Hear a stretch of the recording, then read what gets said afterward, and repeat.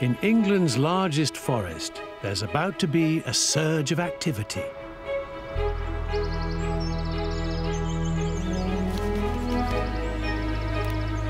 The days are lengthening, the sun is getting stronger.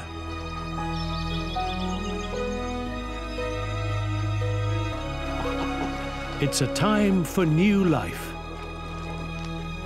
and transformations. This is a season of opportunity. This is spring.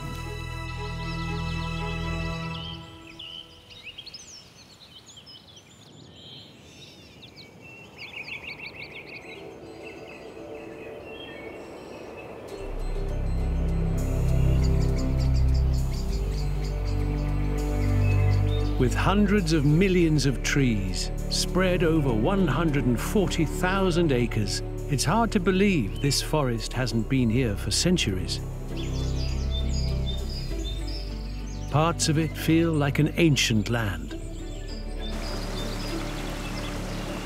When you come to Kielder, I always personally describe it as close as getting to Canada in the UK, because it has that feel about it. It has the huge terrain, but it is fascinating all that came from planting trees from timber production.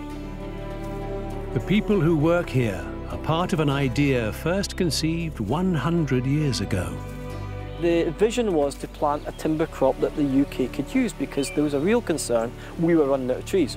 We had depleted our timber stock and the UK was in trouble. In the aftermath of World War I, Britain faced a desperate timber shortage. Woodland covered just 5% of the country, and it was reliant on imports.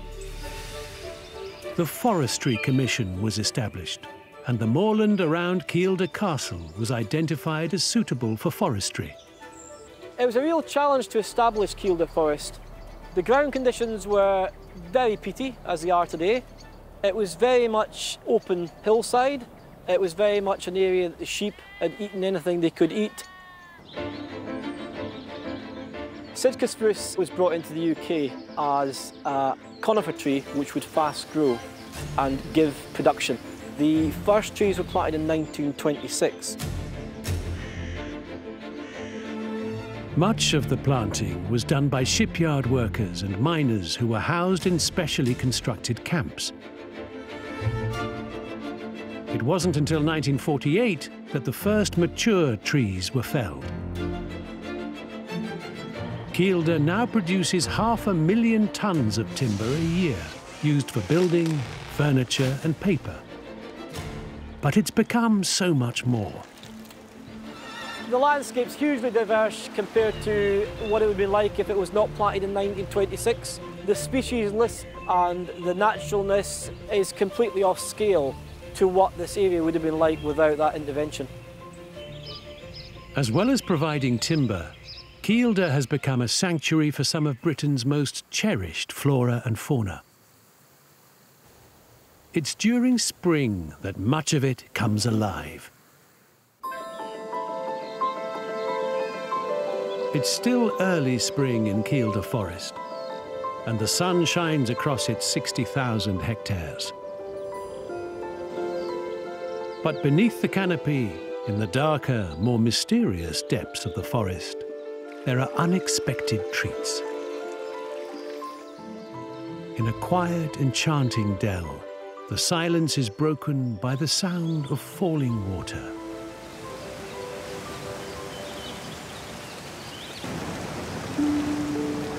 This is Hindhope Linn, a waterfall that seems to appear magically out of the forest. In this shadier, damp habitat, it's mosses, ferns and liverworts that thrive. In a place like this, it's easy to understand why forests have become synonymous with folklore and fairy tales.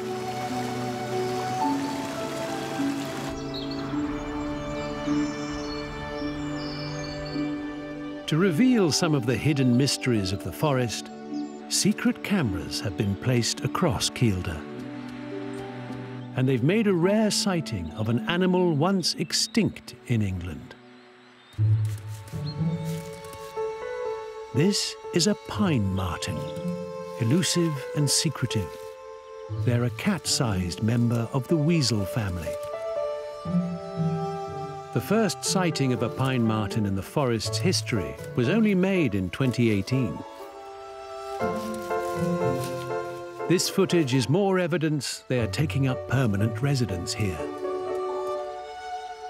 It's even hoped pine martens can help the local red squirrel population.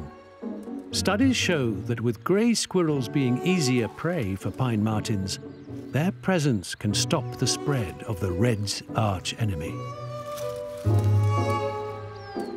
Just as quietly as they appear on our cameras, they slip away.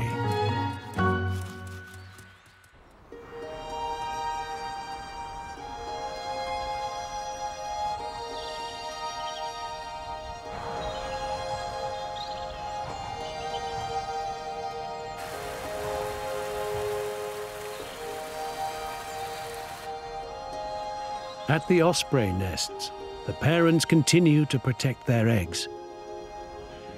While the female does most of the incubating, for the male, there's one job he's expected to do above all: hunt. The osprey is one of the only birds of prey to feed almost exclusively on fish, something Kielder Reservoir has plenty of. The osprey is an ambush hunter. It circles the lake looking through the surface for the ripples of a fish's fin.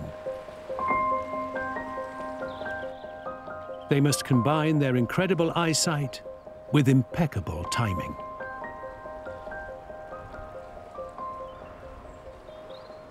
Once it spies its target, it begins to dive for the water.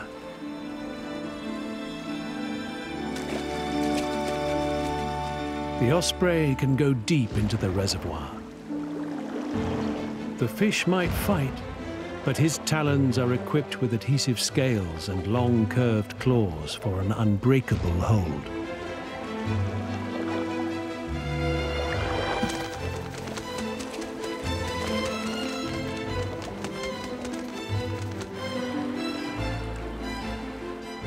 The osprey then carries the fish with its head facing forwards in the direction it's flying, keeping it streamlined. He's fulfilled his duty. His partner can feed up as she continues to wait hopefully for her new chicks.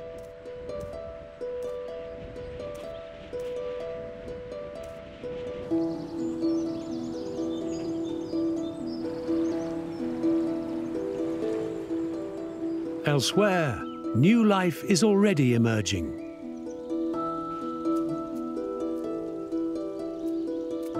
Amidst the pond skaters and newts, this shallow pool is full of tadpoles.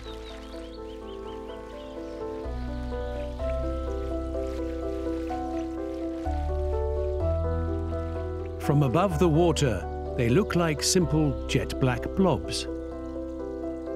It's hard to imagine in a matter of weeks they'll become the next generation of frogs.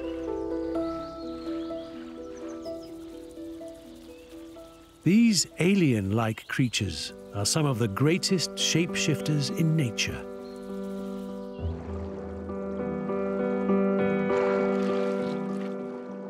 Already they have changed from the days when they first hatched. As newborn tadpoles, they had no eyes or mouth, but did have antler-like feathery external gills. They were also equipped with a cement gland on their heads, allowing them to spend their early existence simply attached, motionless, to a plant or their egg jelly, remaining hidden from predators.